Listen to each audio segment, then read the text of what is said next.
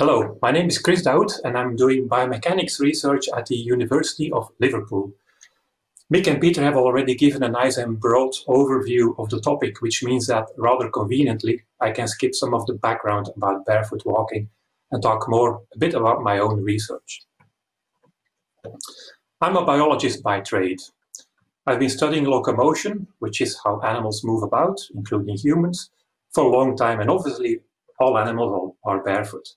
When I started to study humans, I therefore found it very logical to study people who had never ever worn shoes. Not only because barefoot is best, or not necessarily because barefoot is best, but because to me as a biologist, it's the logical starting point. After all, we have been barefoot throughout our evolution. From early amphibians, which you can see here on the left, the blue one, more than 300 million years old, to early apes, which you can see on the bottom right, to ourselves, anatomically modern humans who have been around for about 200 million years. It's only very recently in our evolution that we started to wear shoes. It's in the last seconds, so to speak, of our evolution. We all wear shoes, not because it's necessarily the best, but it's what we do. Now, as a biologist, I'm interested in biologically normal human gait, and therefore I think we have to study barefoot walking. So it is our starting point. Now, it's not easy because most of us wear shoes all the time. So should we go through all the trouble to try and find people who are habitual barefoot walkers, who only walk barefoot? Or can we just keep on studying shod people in the lab the way we've always done before? I decided to go and find out, and I had to go to India for it. Here you see on the left-hand side, you can see what I call my Indian mobile lab. I try to replicate a lab in India, and we did measurements on people's foot sizes and measurements of width and length, for example, and we measured how the pressures under their feet evolved as they walked, as you can see on the right-hand side. And we've got quite interesting results, which told us that true habitual barefoot walkers have a better or a more distributed pressure pattern under their feet, as you can see in the middle on the left, compared to the middle habitually shod picture, which is similar person, same village, same background, etc., except that they have been wearing shoes most of their time. You can see subtle differences in pressure distribution. If you go to Western people, that's the foot on the right, you can see that the pressure distribution is even more poorly distributed. Now, we also found, so they have better distributed pressures, we also found that they have wider feet. They don't just have wider feet, and here are just a few examples on the top of habitual barefoot walkers, on the left and in the middle. They have wider feet, they also have relatively larger feet. Their feet are a bit more flexible, and I rarely saw flat feet in over 200 people from India I studied, I saw virtually no flat feet, which is quite different from what you would find with us. So if this is all true, we might ask the question, if barefoot looks sensible, why do we need shoes at all? Do we need shoes? Well, we have to keep two things in mind. First of all, the naturalistic fallacy, which means it's not necessarily because something is natural that it has to be good or it has to be the best. Secondly, shoes are useful, and here are some examples of why I believe shoes can be very useful. If you look in sports, shoes become equipment and they can help you run faster or injury-free. If you are a patient, for example, with diabetes, shoes become therapies. These are examples of shoes that are very useful to humankind. But for daily walking, for normal life, do we need shoes? I would still argue, yes, they are still useful because they protect us against sharks, for example, and against the cold. And let's admit, shoes are desirable as well. But how about all these features that we tend to build into modern, what we call modern shoes? Cushioning, arch support, a constricting toe box, a raised heel, etc. Do we need those? Maybe not. Actually, all these features have no evidence supporting that they are doing something good for us. So my idea is, why don't we start from scratch? Why don't we start from a shoe that tries to be as less of a shoe as it can be, and then only add the features if we can demonstrate that they are beneficial? And that brings us to minimal footwear to minimal shoes. What's a minimal shoe? It's a shoe that's basically tries not to be a shoe. It is flexible. It has an anatomical shape, so it respects the shape of the foot.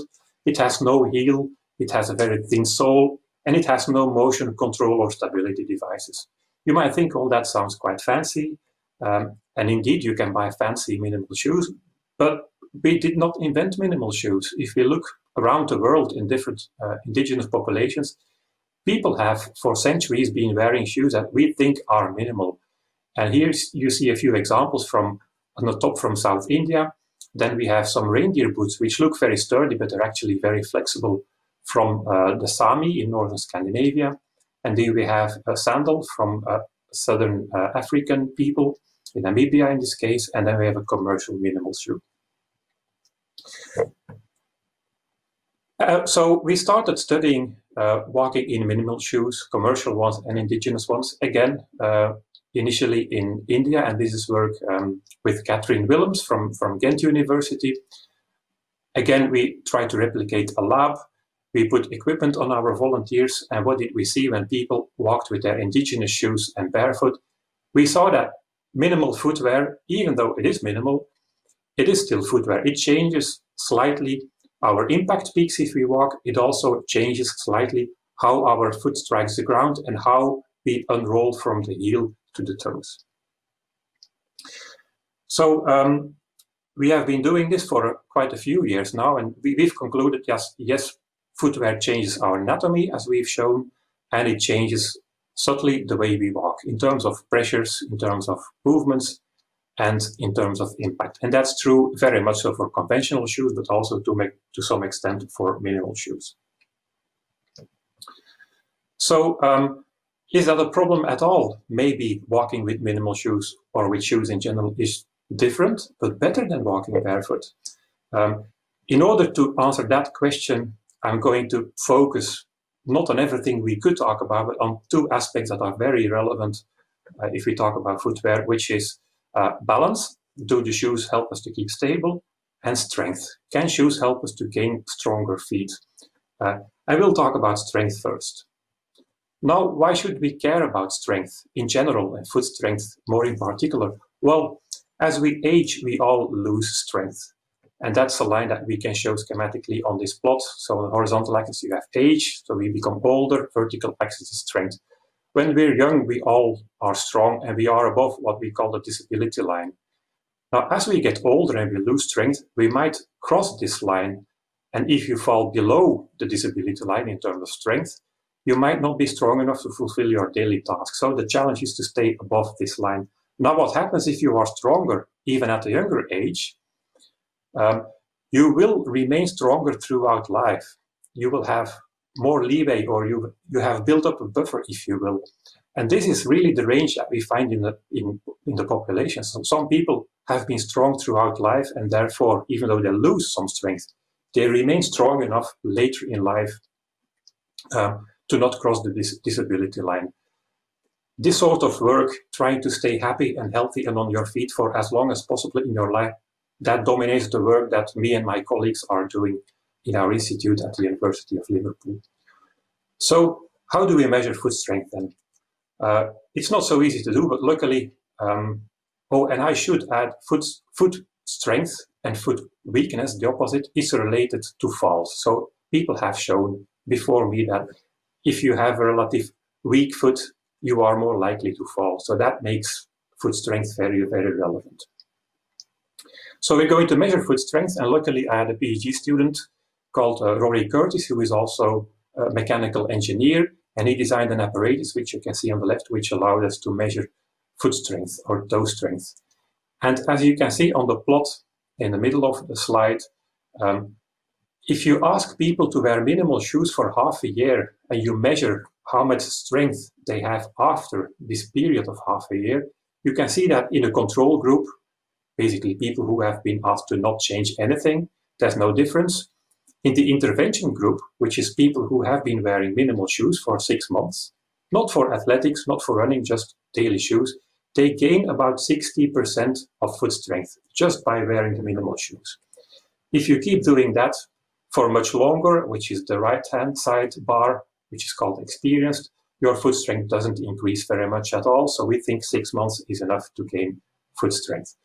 So we've been showing, and some people have done that before us as well, that minimal shoes make your feet stronger, or the way I like to put it, it's not really true. What is true is that conventional shoes might actually be making our feet artificially weaker. So that's about strength. Minimal shoes can help us build strength. How about balance? And why should we care about balance?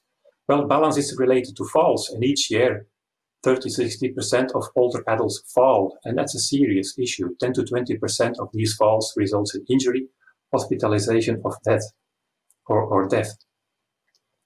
So how to study falls? It's tricky, because you can't study falls themselves. People, even the fallers, they fall very infrequently, so that the odds of them falling in your lab are actually very, very small, and you don't really want that to happen.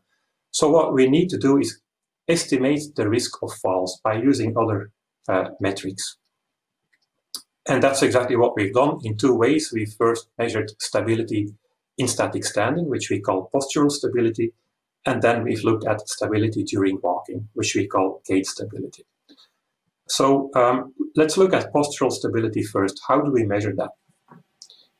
Here you see a video of the same person standing in a more stable posture on the left and a more unstable posture on the right.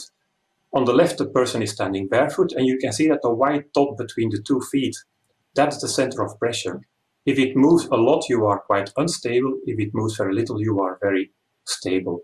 So you can see on the right-hand side, the dot moves much more than on the left. That is because this person was now wearing unstable shoes, shoes with a very soft rocker sole that were actually designed to make you less stable and as a result give you more strength. Now my question is, can we gain strength but at the same time also remain stable? Can we have our cake and eat it too? To answer that question, we first look at what I just said, the postural stability, standing still, and I will show you the results now, which we did on a range of footwear. So we studied, as you can see in the top, a few types of conventional footwear that people would often wear, and then a range of prototypes of minimal footwear, all minimal but slightly different. And the bottom line of the research we did, looking at the white dot at the postural sway, is that minimal shoes, any minimal shoe we tested, is more stable than the conventional shoes we tested for posture. Okay, that's standing still. That's all nice and well, but we don't stand still most of the time. We walk a lot. So how to measure stability in walking? Well, that's really tricky because if we walk, we are intrinsically unstable. We are not statically stable as we are if we stand still. People say that walking is controlled falling. Every step is basically controlled fall, and you avoid to actually fall by putting your foot in the right place. And where you put your foot tells you how stable you will be or how unlikely or likely you are to fall. Now, the good thing is it's possible to calculate where we should put our feet in order to be most stable during falling. And that's an approach which we call the extrapolated center of mass, which we have calculated for people with a history of falls. So they are a very relevant population to study the risk of falls. And which are the results? So on these slightly complex plots, you see where this extrapolated center of mass is related to the foot. So you see 3 plots. Every plot has a little foot. And if you look at the 4 quadrants, the pale quadrant on the bottom right is where the extrapolated of mass, center of mass, should be to be more stable. And as you can see in the middle plot, which is the minimal footwear, the extrapolated center of mass is more often than in any other case in the more stable zone. And it's very few times in the darker gray zones.